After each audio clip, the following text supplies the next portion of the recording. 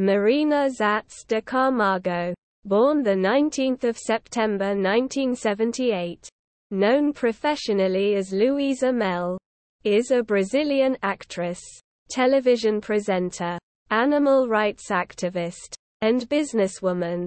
Mell's career began at the age of 19 when she appeared in a sitcom aired on the Sunday program Domingo Legal, SBT. Then she went to Rede TV, where she presented programs. The best known is The Late Show, which had the purpose of rescuing animals from the streets or under mistreatment and arranging their adoption.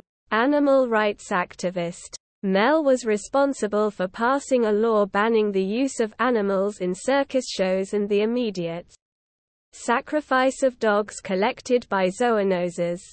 In May 2013, she launched her official website. The website is intended to provide veterinary information, rescue stories, appeals for lost dogs, and the saga of the girl as a vegetarian.